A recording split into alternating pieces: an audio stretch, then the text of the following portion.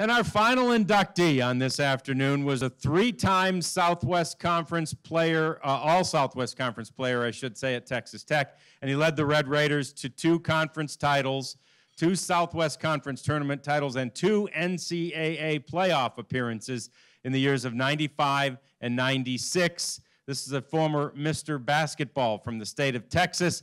Please welcome from Texas Tech University, Jason Sasser.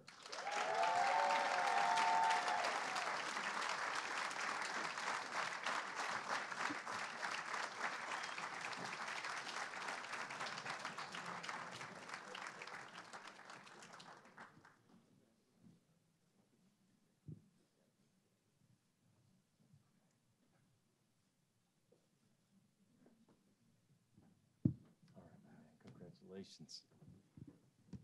Well, Jason, I mentioned in the intro Mr. Basketball. I mean, that had to be such an amazing feeling and accomplishment for a young man to have achieved from Kimball High School out of Dallas. Yes, it was. Let me just take time out real quick. Red Raiders, where you at? All right.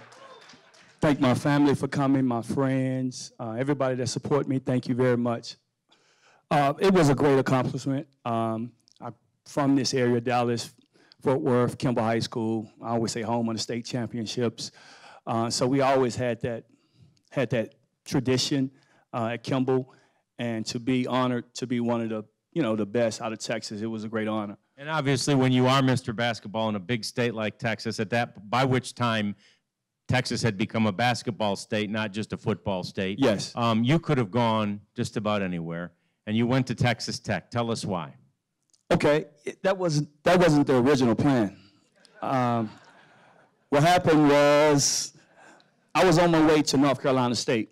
ACC at that time was the #1 basketball conference, and I wanted to play with the best and compete with the best because in my mind, I knew I wanted to play professional basketball en route to the NBA. So I knew if I was able to go and compete there, it would improve my chances greatly. But something happened. I actually already committed to North Carolina State. We're going back and forth with the coach. My dad was kind of involved. We're just talking about it, and I wanted to play right away as a freshman. That was my big thing, and really didn't get a vibe. So I decommitted, and I had a couple of more schools. And Coach Dickey, Doc Sadler at that time was the assistant coach. It was just something about him. And when I went to Lubbock, it was just a great college atmosphere. And I decided just to say, you know what, instead of being I thought I would have been a big fish in a big pond in North Carolina State. I said, let me be a big fish in a small pond and try to bring Texas basketball up, because a lot of our players at that time were leaving to go play for other schools outside of Texas. So it worked out really well. I'm glad I made that decision. I'm sure you are, and I know Coach Dickey is. And what was it like once you got to know him better and playing for Coach Dickey? Coach, he always thought he was a tough cowboy. Little bitty guy. He never did. One thing I didn't like about Coach Dickey, he thought he was a cowboy. Always had a big truck with big belt buckles. I always had a rope with him, and I say, Coach, you know what? I'm from the city. I've never rode a horse before, and I know you have horses out there, and you can, probably teach me how to ride a horse. And he never let me ride. Come on. Yeah, I don't know if he thought I was going to fall off and get hurt, but he never let me ride a horse. So I still haven't rode a horse to this day. But it was great. It was great. Yeah, that was a good time, I know. In '95 and '96, you guys had great teams, went to the tournament.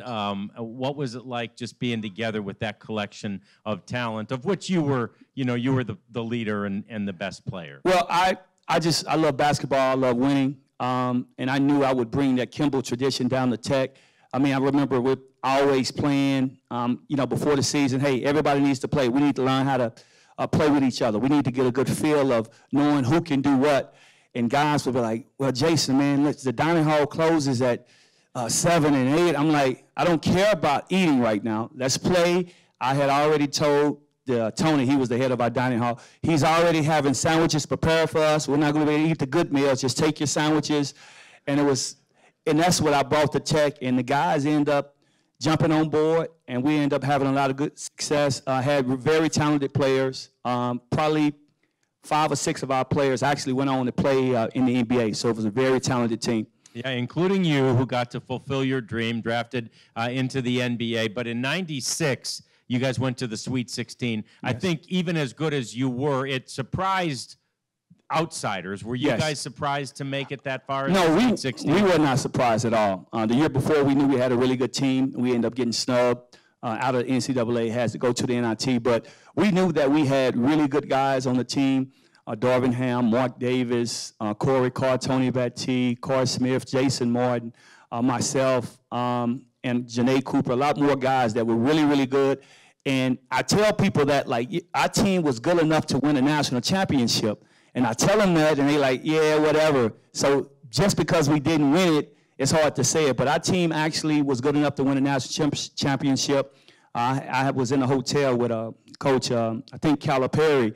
He was the coach of UMass at the time, and this is when I had turned pro, and we were up in the hotel talking, and he said, hey, Jason, I really didn't want to play you guys. You guys were stacked. He had Marcus Camby at the time, and I was like, Coach, we really wanted that game. We would have played them in order to go to the Final Four. I think they end up, I don't know if they end up winning. I think they end up beating Georgetown at the time, but our team was really that talented.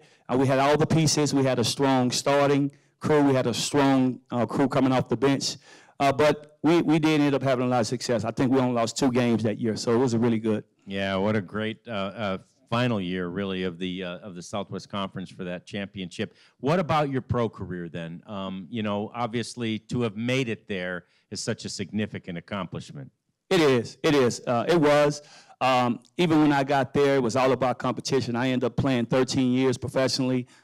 Played with the Spurs for a while. The Grizzlies when they were actually in Vancouver, and the Mavericks here for a while. But majority of my time was spent overseas in Europe, Spain, Germany, Asia. So I got a chance to experience the world, took my wife and my kids over. So to play basketball, to play something you love professionally that long, to make a okay amount of money, it was good. It was good.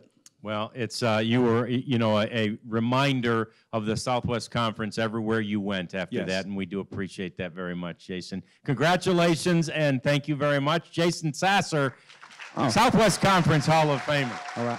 Thank you.